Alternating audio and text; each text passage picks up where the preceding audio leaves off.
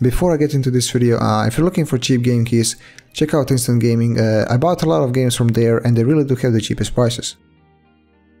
Hey, what's up guys, Skuz here. So the biggest VR game yet came out not long ago, so I suppose a lot of you want to know if they can run it. Even those who don't have a VR headset at the moment, maybe this video will make them realize VR isn't that demanding after all and will order a headset immediately, who knows. I am a bit late on this video, so sorry for that, and without further ado, let's see the benchmarks.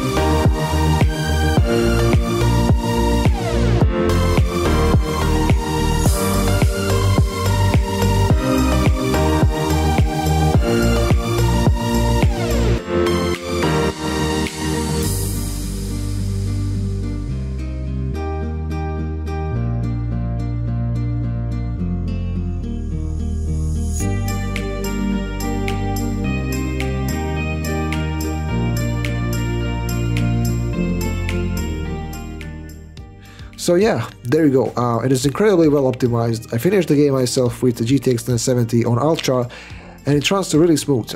If you have a VR headset and still haven't tried this game, then what are you doing? And that's it for this video. Thank you guys so much for watching. Like, subscribe, and see you guys in the next one. Stay safe.